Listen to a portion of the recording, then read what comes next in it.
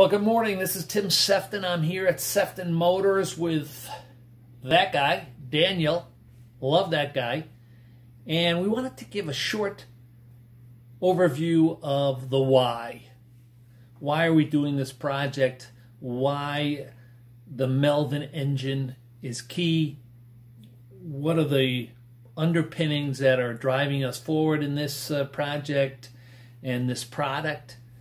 And there were some comments from our last update. You know, this is all very good about the bits and pieces of the engine of the Melvin, but how does this fit into the big picture? So we want to take a few minutes and just go through some of the fundamental drivers. Now, we've gone through this in the past many years ago, but if you've followed us and been with us over the time, you'll know these, so you may want to skip this update. But if not, I think you'll find some interest here in how we see the development of energy generation and use in the next few years here in the U.S. and elsewhere, and see if that doesn't resonate with you as it does with us. So enjoy, and we'll talk to you a little later.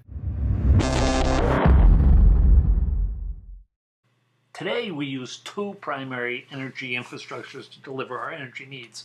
One is at the gas pump, petroleum, and the other is electricity. And that electricity comes to us over this rather large infrastructure with generation plants, transmission lines, and distribution. These are all interconnected across the U.S. via the grid system, which is a rather intricate system today. The petroleum also has infrastructure behind it, from the pumps to the refinery to the storage to the trucking. All these infrastructures are in place today and deliver our electricity to the U.S.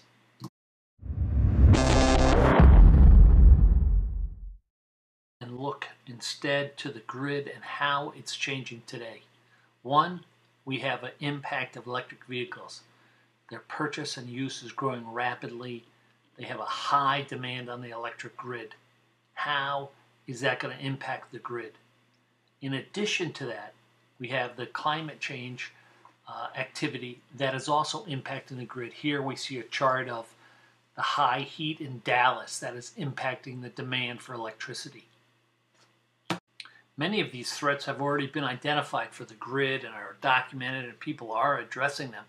But there's still more threats about the grid and the infrastructure that we use today.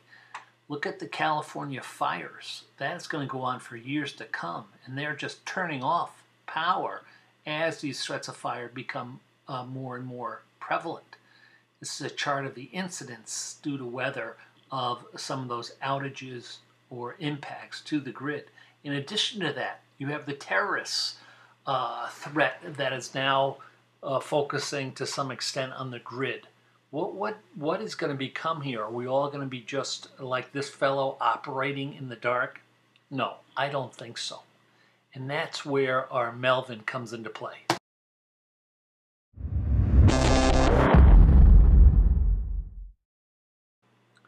Now today there are many fans of solar energy and capturing solar energy, and we of course are part of that fan base. But we look at it a little bit differently. If I look at solar energy just from strictly the perspective of solar panels and photovoltaics, I'm missing a huge piece of the energy that's coming into the earth here. As this diagram describes, of all the earth that comes, all the sunlight that comes to the earth, there's only a very small percentage of the wavelength of that energy that is actually captured by solar panels and turned back into or used for a generation of electricity. Most of that energy, or a large portion of it, is in the form of heat and is not captured by any means today.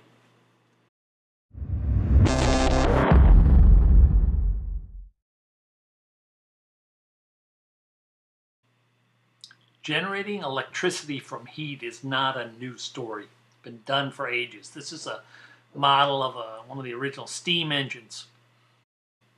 But we don't use steam. We're looking to this fellow, the 1860s, Robert Stirling, who came up with this Stirling engine, which just uses heat. It shuttles a piece of air back and forth between hot and cold to expand and to contract to generate energy. And we've used some of that technology or his thinking of the engine cycle to build our Melvin today, using some of the latest state-of-the-art materials and processes for generating that. The Melvin runs on heat. Heat produced from any type of fuel, solar, anything, byproduct of an industrial process. It runs on heat. Now, it's an external combustion. There's nothing going into the engine. There's nothing coming out of the engine. You just put the head of it in heat and it runs. If I look at the average use of electricity in today's home in the U.S., about 11,000 kilowatt hours per year. Comes down to about 30 kilowatt hours per day. Can't we generate that amount ourselves locally? We don't see the demise of any of the current infrastructures for delivering energy in the U.S. today. We only see their augmentation into a new and different type of microgrid that both has components of the major infrastructures but also of the locally generated power component. If we look to history, we see this time and time again, this transformation from a centralized system like the mainframes to a widely distributed, locally computed environment like the phones.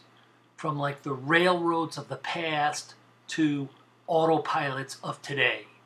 Why can't we do this with our power generation? Let's get the flux capacitor in gear.